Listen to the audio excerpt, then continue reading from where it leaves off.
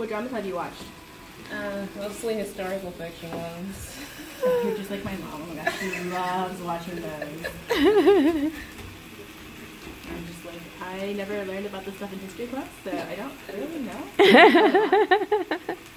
But yeah, I'm definitely more of like a music person, I feel like. Yeah. Music and like the social media influence. Right, yeah.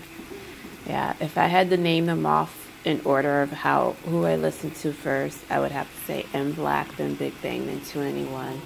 M Black, really? Wow. Yeah. Yeah, M Black has been disbanded for a really long time.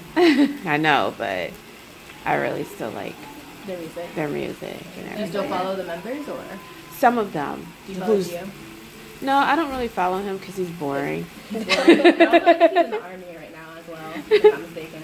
He did? I think so. I thought he wasn't yet. I think he's already in. I might be wrong on that account, Because I follow Mer, Sung-ho, Jun, even though he's not part of the group anymore. And I know he's in the military now.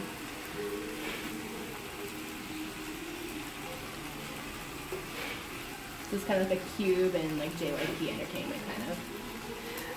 Them and YG and SM Entertainment.